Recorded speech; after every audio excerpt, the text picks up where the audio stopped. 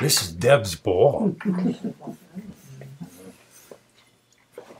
pretty. I like Is that. that nice? Pass it around, touch it, feel it, don't drop it.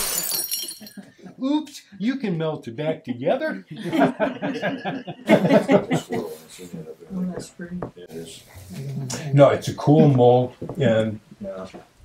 that's a Deb had, is that with the glass being busy like that you lose the texture of the mold then. Right. You know, so, I mean, you can still see when the light hits, you know, and it looks cool, you know, but, yeah. That's all one glass, not mixed glass. That's one piece. It's two pieces, a piece of clear and then. Right, but I mean, it's not. The blue and white color is itself clear, is- that's the No, glass. that was already in the That glass. was one piece. Because it was really kind of a test one for me, the first slump in the new kiln, before I had some real expensive glass that I wanted to play with. Yeah. So I wanted to make sure in those creases it wasn't going to stick in the Right. mold or anything. You So I used spray. this one, and I like it. But I told Frank my first thought was the pattern in the glass is too busy. I bought the mold because I just loved that the swirl in it, and you lose that completely Yep. with the pattern in the glass. So it was a good learning Right. Yeah. thing for me. So it's a Christmas gift. It'll get passed on. Yeah, they'll never know. This is the mold so you can see the pattern. It was sprayed with the zip.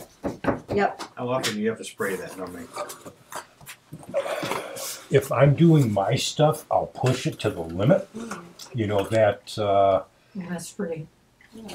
But see how you lost that in the pattern in the glass? I just think this is so cool. Yep. So now I have to do another one. bummer. Oh, darn. Sorry. I usually do 6-7 firings with it when I'm slumping, you know, because it's done at a lower temperature, Right. you know, so it doesn't burn it away. When I'm doing student projects, I go, yeah, okay, maybe I'll put a new coat on it just to make sure so that nothing breaks. Yeah. Okay, and you don't know what we're talking about. Okay. Because that stuff's expensive. You don't want to just overdo You it. can tell it's zippy. It's all over Oh, the yeah. box. Yeah. Yes, it's expensive initially, but the amount of firings that you get out of it and what it does.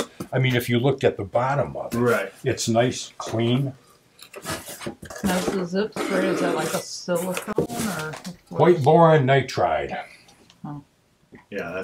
That's what I was wondering too. Because if you touch that, is that taking off the protective? So you got to hit it again. No, Think about it like greasing and flouring a pan to make a cake. It Thank you. releases. yeah, everything here is food related. You know? You want stringers, when it's is treats spaghetti. You anyway? want noodles, it's fettuccine. You know? Did you bring treats? You're supposed to bring treats. The kids came again. Okay, so this is the mold that Deb used to make that. Okay, we used to use the primer, you know, where you mix it with the water and then you would brush it on and stuff like that.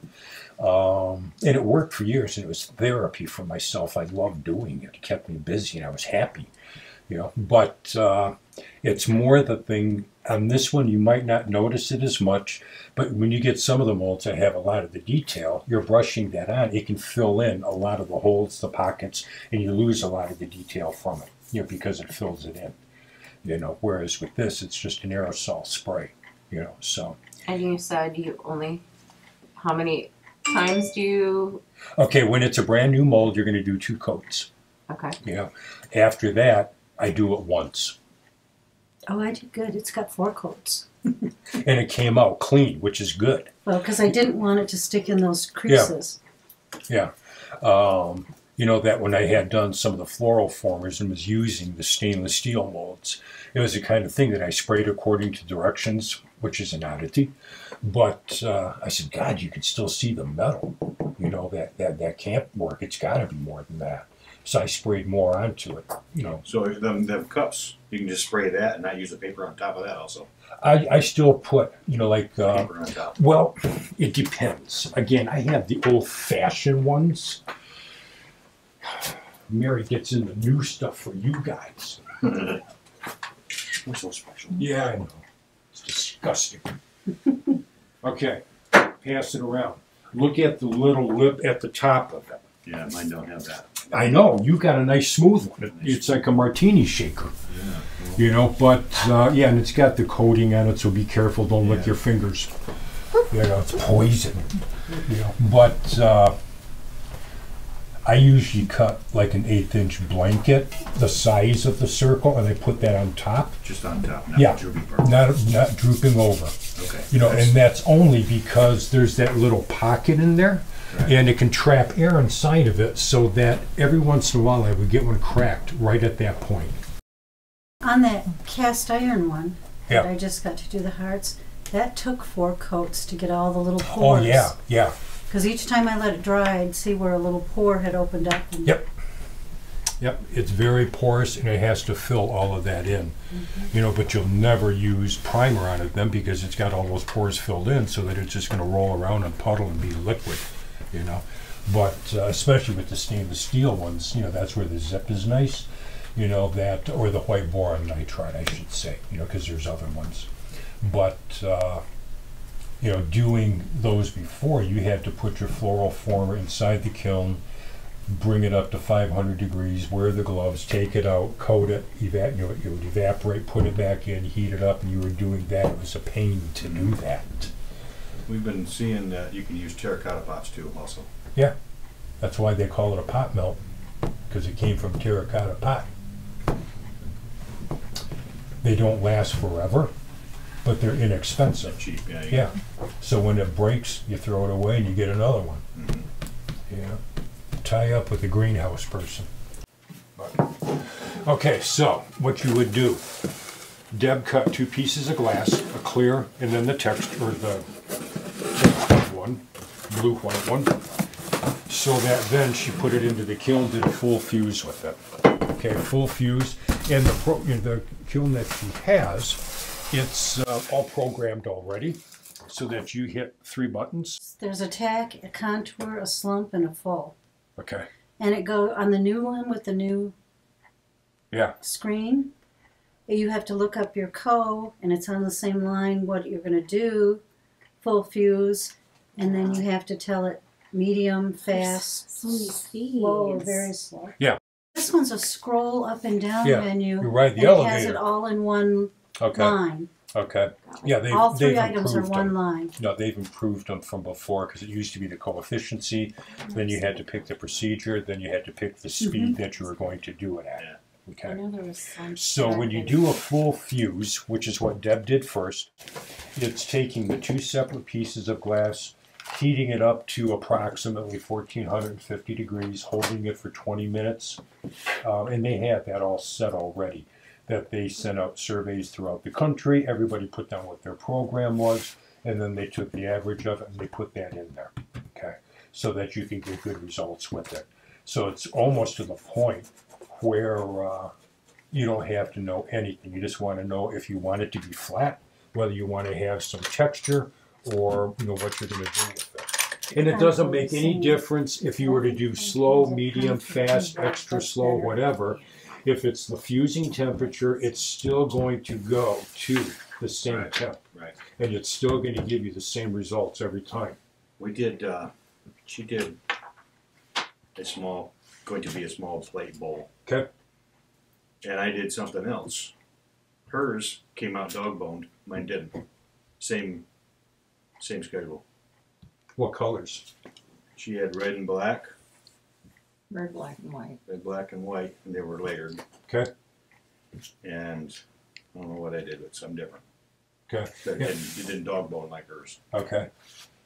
A single layer, double layer, Yours What are was single. yours? Yours are single. Mine were double. Yeah. and that's why you didn't get the dog boning, because a double layer is going to. Okay, that's 1.5 2 layers. It was right next to the single one. If you put that one on top of it, you're going to see the difference in the size, and that's 3 of clear that started out 1.5 inches. Okay. Okay, so now you have that volume aspect of it. You've got 3 layers of glass, 3/8 of an inch thick, too thick. It wants to be about 3/16, quarter inch, somewhere's in there. Then it's happy. Okay.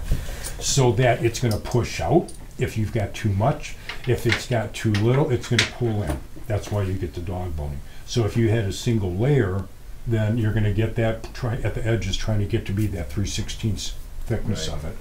Whereas that's why when the double layer was there, it stayed the size that it's supposed to be. Yeah. All it did was, melt the edges together, round them, give them that bullnose effect, and it kept the size and the shape that it's supposed to be. Used because your darker colors are Yeah. going to absorb heat Light colored. faster. And that frit's almost like another layer of glass then for you as well to help Yeah. keep the shape of it. Okay. So whenever you want to do something of a bowl, a dish, plate, anything like that, you have, 2 steps involved with it. That you have to do your full fuse first. And then let that cool down to room temperature, take it out, put it on the mold, heat it up again, and it goes to a lower temperature so that it'll take on that shape of the mold that you're using. Okay. And depending on the type of mold, that's why I said bring that in. Let me take a look at it because it looked good in the picture. Quite often you get deeper than that, and you have to adjust your program because it's going to take longer, for it to drop to the bottom and bottom out. That it could be like an inch deeper, and you would do that, with the preset at the medium speed, and the bottom maybe just starts to touch so that you'd have to fire it again. Okay, so depending on the size, the diameter of the base itself, that when it's skinnier, it takes more to get it to go in and drop along the edges of it and bottom out so that you have a nice flat bottom on it so that it sets flush on the table. Otherwise you have to do cold work. Cold work is just grinding. It just makes it sound good. It's just a lot of labor, to get that to do that for you. And then after you do any cold work on it, it would be something where you could put it back in and fire polish it without losing the shape, so that you could put a shine back on the glass, so. And we found that too, that if you do grind it, I ground some of this just to get my shape. Yeah.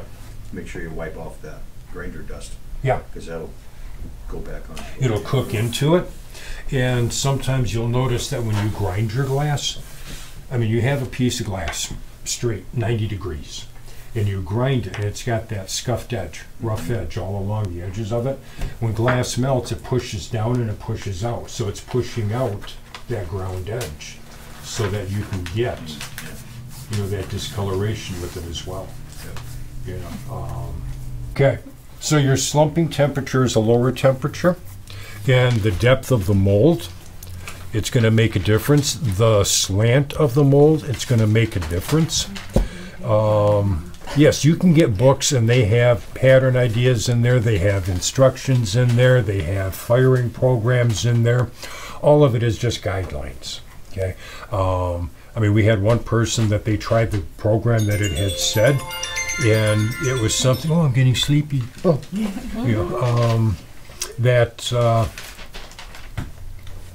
It fired way too much. I said, yeah, it went up to like 1495 for 30 minutes. Well, that's what it said. It's a suggestion because of the kiln that they were using. Plus, it was from Europe, So, it's going to be something different, But, you use those as a guideline. That's why you need to figure out what your kiln will do at the fusing temperature, the time, all of that stuff.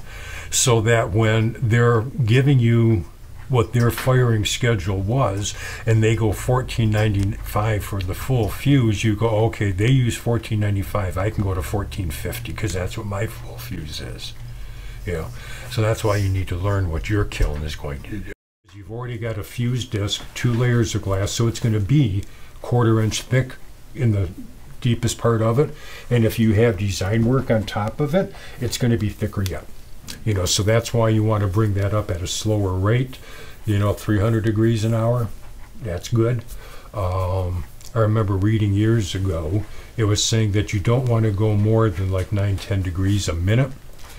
So that's, okay, 10 degrees a minute, that's 600 degrees an hour. That's pretty fast. Yeah. I think I slumped mine at the medium or the on that. Yeah. Usually medium. I like the way it come out. Yep. You say the medium speed, that's what you did? Yeah. The medium speed, it's a good catch-all. Again, it might be err on the side of caution. you know, but it's not saving you that much more time, No. you know. So, I mean, I like the medium.